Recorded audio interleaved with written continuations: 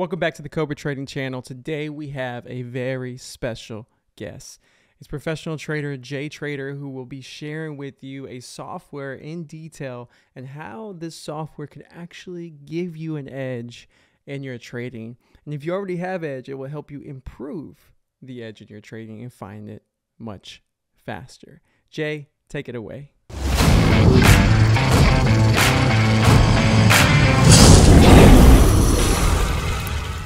Having an edge in trading, what it looks like. Today we're going to talk about edge to trade. You're going to simply change your mind after seeing this video and how we use this software in order to help you to achieve your edge. Hi, I'm Jay Trader, mentor and professional trader.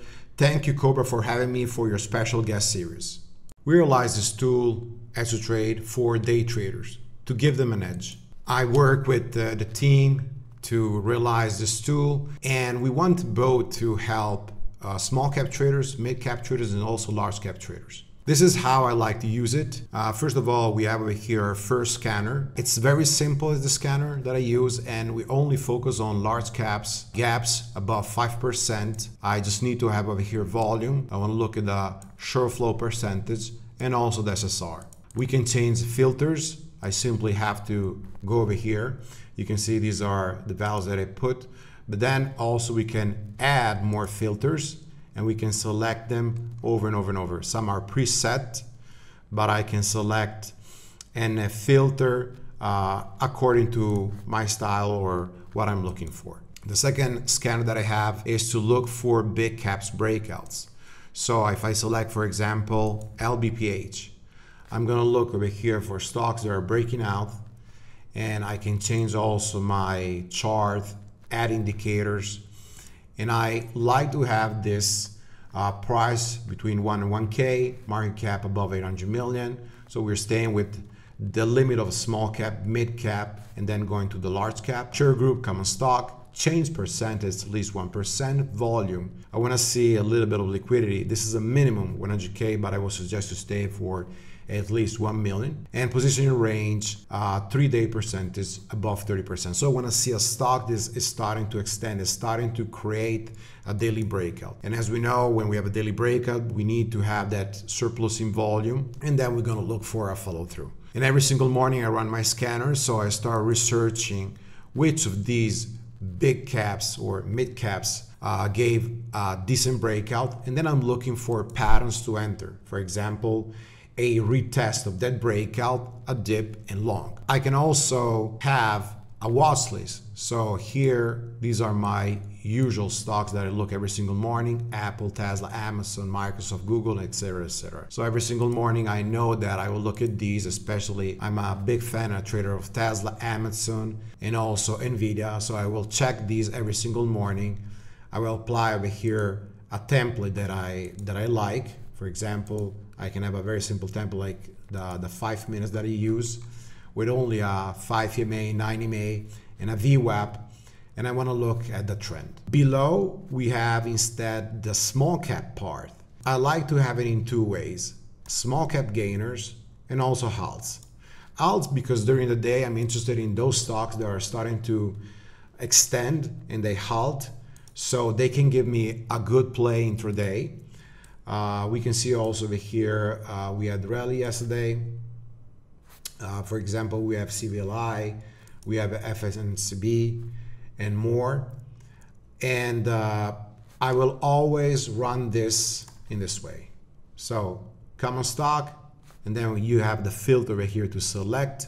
Is written how? Yes. Of course, you can add more filters. For example, SSR, nano float. So you're looking for those big runners, then select nano float, select SSR, select high volume. When we're talking about nano float, anything below 1 million float. And then I have over here a small cap gainer, I would say default over here scanner. I am just looking for the biggest gappers every single day, and I have different filters for these. So I look for stocks below 25 bucks. Pre-market volume at least 200K. I need a little bit of liquidity, and 200K is the minimum because I start already trading them in pre-market, both long and short with my team. market cap below 800 million, share group common stock, volume then, if we're trading during the day, above 400K. But you can see also over here on the left, I have different scanners. So I can have a scanner for the 5-minute trigger, I can have a scanner for the pre-market scan, and others. I can research, for example, stocks that have high institutional or non-flow stock with SSR and multiple flow rotation and high volume. So stocks that they will tend to run more. And then I have over here on my left side the history and the stats. So this is the part of history. For example, yesterday we're looking at Runner. This was ASNS. We had over here a move from $1.60 until $2.70. So as soon as this goes 10-20% according to what I have selected over here, I can have right away the history of the stock, and I can see over here that the stock with those parameters had 4 over here gaps, 3 times it closed red on day 1, and 1 time closed green. So this has a history of closing red. Another important parameter that I look is when it comes the average high of day.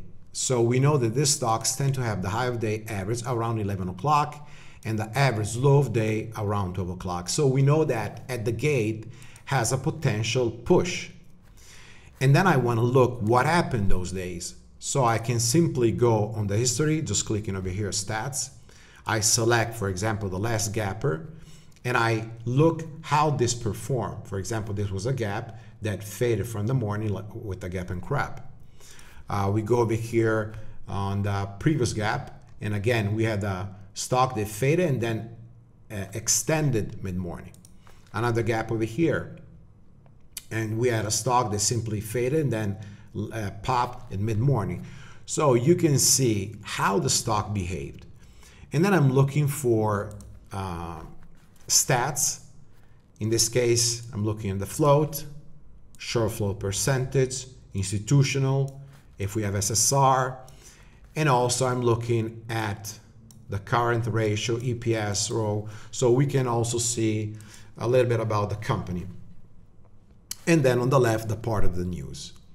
I can do this every single time I click on a stock, or even select over here and match one over here template with the history. For example, I want to put blue over here, blue, so only these two will match. I can look at financials. So if I go over here and click on the left, balance sheet, income statement, cash flow, I can have charts. And I can look also the filings, and then is insiders. But the part that I'm really more interested in showing you is the history. What I like in trading is the part that it's probabilistic. And in order to have an edge, we need data. For example, over here, I ran a history of tracking, and we can see that the stock that I selected had a 70% 0.59 that faded on day 1. So they closed red below the open on day 1, and around 29-30% that closed green. So we have already 3/4 of our gappers, because I was selecting gappers on day 1, that faded. I also shared on social, especially on Twitter, some research that I did on stats, even showing some tracks where they gave more than 80% fade on day 1. So go check those tweets in my bookmap on Twitter, JTraderCo. And then I can start looking, all right, these stocks by average, how much do they extend? How much do they fail? So they extend for about 42% average. So some will be 20%, some will be 60%, some 40%. Average low, so they tend to fail around 24%. The average high of day, it's in the first hour. So generally we'll have an extension in the first hour for then fading midday. So when the volatility and the liquidity gets lower, all right, so especially during lunchtime, the liquidity gets lower and we have these fails. We can also run different type of scans. You can see over here, we can have many. So I want to look for a pattern, J-line curve, gap and crap, stock with halts, intraday movers. And I can simply decide myself which parameters to put. For example, I want to look for overextended plays. Okay, we can look for extended plays like 3-day up, and then on the last day extension, and then let's look, for example, which stock faded the most. I can run, for example, stock that have SSR, high volume, and nano float, and see what they did. And I can run this for not only the last year, 2024, but 2020, 19, and so on. So the point of this is to give to the retail traders tools that will help them to have more conviction in trading, because it's always about having an edge, so knowing what works, and only through data, through a systematic process, you're gonna be able to do this.